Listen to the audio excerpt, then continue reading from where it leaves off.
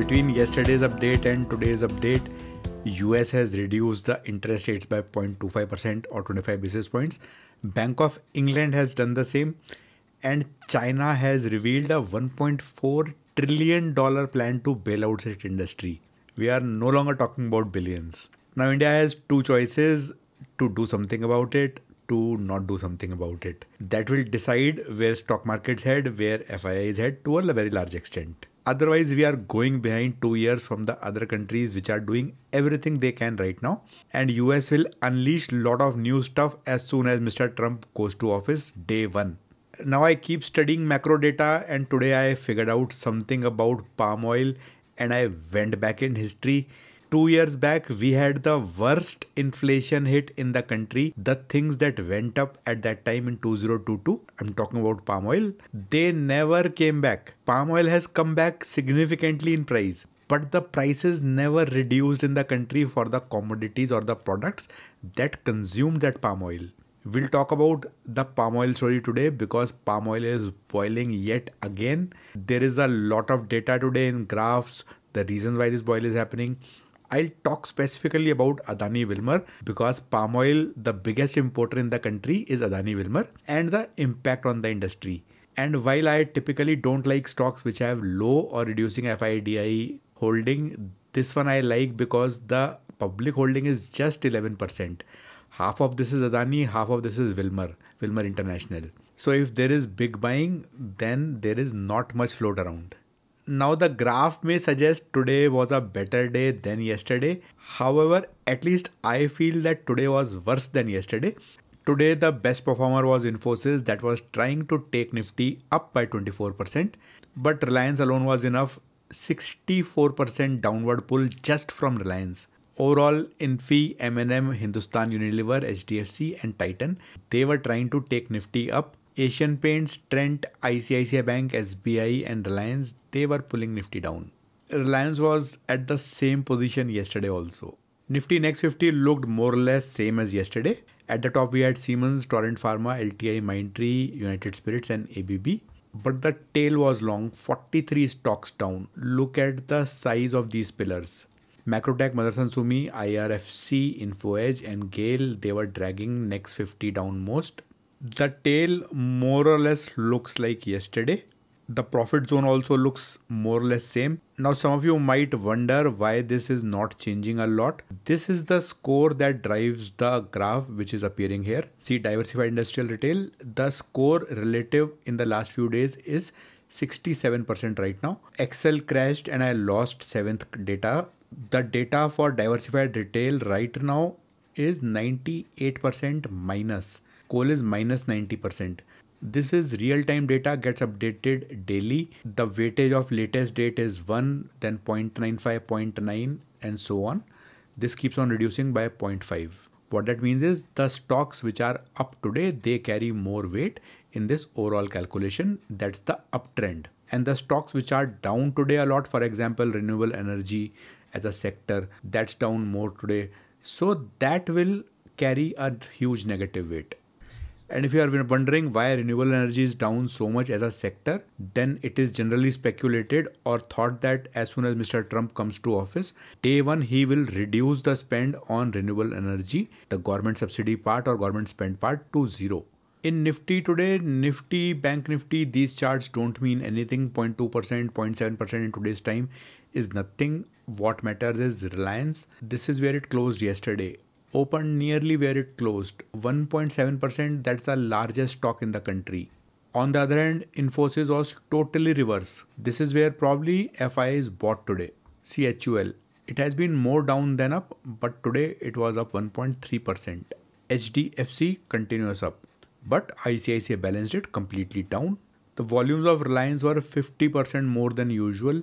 SBI also, though it fell after the results, the volumes were 70% more. Bank Nifty, only HDFC Bank was looking good today. The green zones are intact. The private banking dashboard is worse. Sea of reds. Federal Bank hit another high today.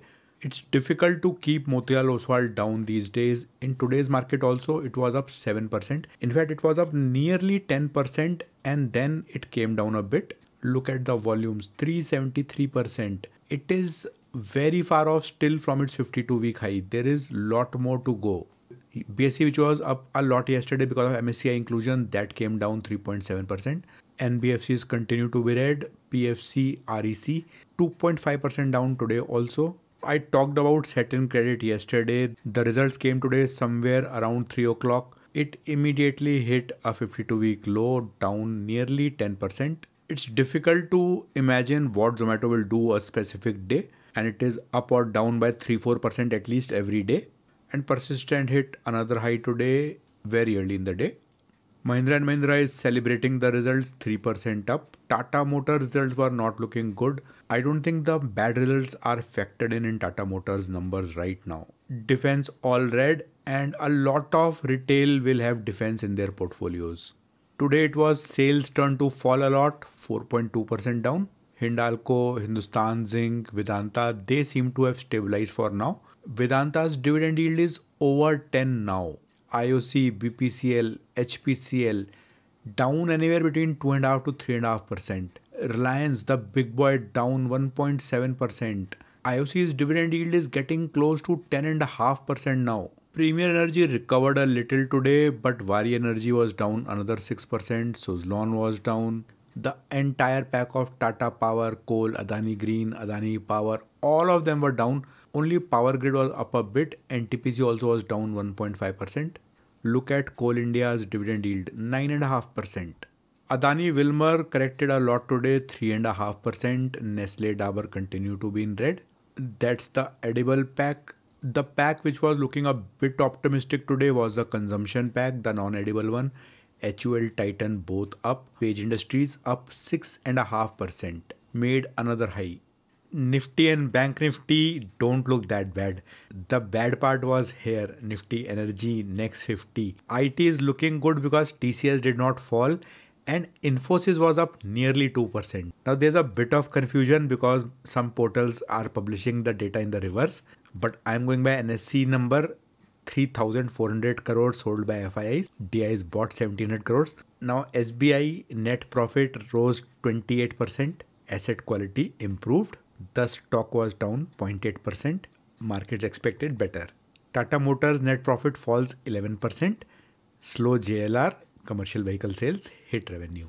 There is nothing unexpected here. We all know UK economy is not doing good at all. We all know China is just starting to pick up now. So last quarter vehicle sales would have been low only. JLR has biggest markets in UK and China. Just because of JLR, I never invest in Tata Motors.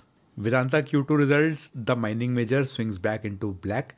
There was a slight dip in the overall sales number, but that's because of the commodity prices. Vedanta, Hindustan Zinc, Tata Steel, their sales number will depend upon the price of the commodity. The margins were good.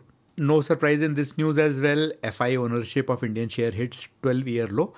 Just that we know the number now. It's at a 12-year low now. Gold still around 78,000. Silver still around 95,000. Bitcoin 76,000. And US markets continued the party yesterday also. Berkshire has not been given an opportunity to spend the money because stocks are going up, not down. So Berkshire was down 2% instead. Now is Mr. Buffet wrong? It's too early to say that. Today I realized one thing, that ICICI's silver ETF that was falling more on bad days and going up less on good days compared to Nippon Silver. So I moved the holdings from ICICI Silver ETF to Nippon Silver ETF. I also bought a bit of Vedanta and Adani Wilmar. Both of these are for trading reasons only. Today's nugget about palm oil. Actually, this is just an idea. You can use this philosophy to evaluate literally any commodity and its impact on stock sectors which are impacted by that commodity. So why is palm oil going up right now? Malaysian ringgit is weakening. Malaysia is one of the larger producers. Indonesia is the largest one. There have been a lot of rains in Southeast Asia, and as a result, the crops have been impacted. Indonesia has already put curbs 2 years back. Indonesia put the curbs after domestic shortages were reported in Indonesia. Labor issues are being reported in Malaysia, Indonesia both. This is actually a global phenomena because inflation is so high that labor is asking for more money for the same work. A lot of manufacturers are not willing to do that. And as a result, there is labor shortage. There is heavy switching between various kinds of oil. Whatever is cheaper, that gets preferred. Whatever gets expensive, people look for alternatives. Also, when commodities go up, there is so much of speculation, trading, futures, forwards. So those also play a havoc with the pricing. Now this is an example I'm taking. HUL owns this brand, Pears soap. A 1 kg pack of Pears costs 680 rupees. That's the MRP on Amazon. This contains 8 bars. So each bar is approximately 125 gram. Let's suppose 25% of this soap is palm oil. So about say 30 gram of palm oil is required to build this soap. What is the price of palm oil in Indian market right now? I googled it. It is approximately 100 bucks right now for 1 liter, 1 kg, something in that range. So you can make 33 bars of this soap in about 1 kg or 100 rupees, which means 3 to 4 rupees per soap. 8 soaps about 25 rupees. Now these are the prices of palm oil since the pandemic. This was the rise 2 years back, which created global chaos. Edible oil. This is what happens, and people try to misuse these rallies by stocking. Palm oil cracked so much in very little time, and then it stagnated for 2 years. Now this line going up may not look significant, but if you look here, this has already gone up nearly 40% from the lows. We are barely in the middle of November, just 2 months. Now if you look at Adani Wilmar's price in last 6 months, it has actually gone nowhere. If you look at last 5 years, it has actually gone down 12% in 5 years. Now I tried to analyze more because those graphs are not enough. This graph is Adani Wilmar. This is a palm oil company from Malaysia. I am assuming here that the palm oil company in Malaysia will represent the international palm oil prices. So this was the rally. This is where that company peaked. This is where Adani Wilmar also peaked. Now this company came down, but Adani Wilmar went up. Why? Because there was no pressure to reduce the price in India. You could buy palm cheap and sell it in India expensive. This continued for nearly 1 year. But then I think government intervened, and then Adani Wilmar's price came down. It has been stagnating since then with a downward bias. Then I thought, let me look for the largest palm oil company in the world. That was Wilmar. Adani Wilmar is part owned by Wilmar. So this blue graph is of Wilmar International. They peaked earlier, then they cooled down, and right now they and Adani Group are right now trading in the similar zone. They've also not gone up. Adani Wilmar has also not gone up. Look at the divergence in these prices. So is there any arbitrage opportunity? Am I missing something? The boil of palm oil, that has a huge impact on the industry. Cooking oil, fast food, confectionery, all of them require cheap oil, palm oil. In India, we use palm oil. In other countries, we use better oils. Soaps and shampoos, they could obviously use better oils. But India accepts everything, so palm oil is used in most soaps and shampoos. Skincare products also use palm oil. The bigger brands or the better players, they may have been using better oils, and biofuel that can also use palm oil. Now the sample stocks that could be impacted, Adani Wilmar, they are the largest importer of palm oil. They use the raw palm oil, they refine it, create products out of it, they sell it in India. They also export. For example, castor oil is one of the byproduct that is exported a lot from India. ITC's snacks that contains palm oil. Mrs. Bector's confectionery products that contain palm oil. Britannia snacks that contain palm oil. Nestle's chocolates, they require palm oil. Now you might wonder, all of these will come under cost pressure. Yes and no. This also gives an opportunity to increase their prices. The prices will go up, inflation will go up. When these prices of palm oil go down, the prices of these products will never come down. Inflation will come down only a little for you. 10% this year, 10% next year, it will become 20%. We will keep hearing 10%. Why on why? So these companies actually win because of inflation increase, significant increase in the cost price of these products. These are some more stocks. Dabur, lot of confectionery products are there. Godrej also. Patanjali also is a manufacturer of lot of products that require palm oil. In non-consumption, HUL is there. DMart obviously sells these products, so these become costly. DMart could get impacted. Pidilite, Imami, P&G Hygiene, Nykaa manufactures and sells a lot of cosmetics, Bajaj Consumer. All these companies will get impacted in some ways, good, bad. The impact on you as a consumer is good sized inflation coming up. Palm oil is not alone. Nearly everything else will go up Note that crude also is one of the lowest levels. It will eventually go up from these levels. And your petrol diesel prices have not even come down yet. In the short term, profitability could get impacted. In the long term, profitability will improve. Now I bought Adani Wilmar because right now they would be consuming what they bought last quarter. Those were lower than what they are today.